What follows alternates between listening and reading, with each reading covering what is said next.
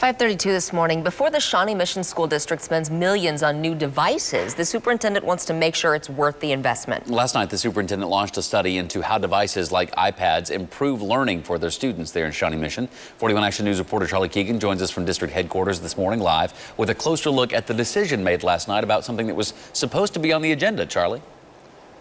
Right, Taylor and Lindsay, the superintendent here in Shawnee Mission, admits that these devices serve a role in student success. But right before last night's board meeting here at district headquarters, he took the item off the agenda and says he wants to revisit it next year. The plan would have been to spend $9 million to replace iPads around the school district. Beginning in 2015-2016, the school district implemented their device program where students have access to iPads or laptops in school, and some older students can even bring those laptops home.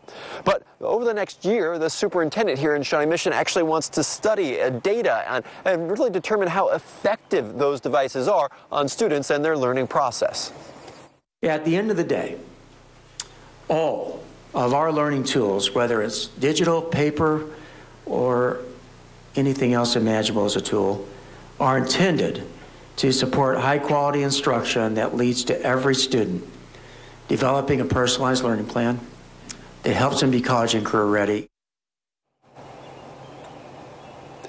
All right, so this study that the superintendent wanted to start last night should take about 1 year to complete, so expect this whole proposal to come back to the school board in about February of 2021.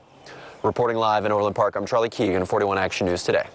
Charlie, thank you. You heard that $9 million figure there. The funding for the tech comes from the district's capital overlay budget. That is separate from the operating budget, which pays teacher salaries. The district is still negotiating with teachers on their contracts moving forward.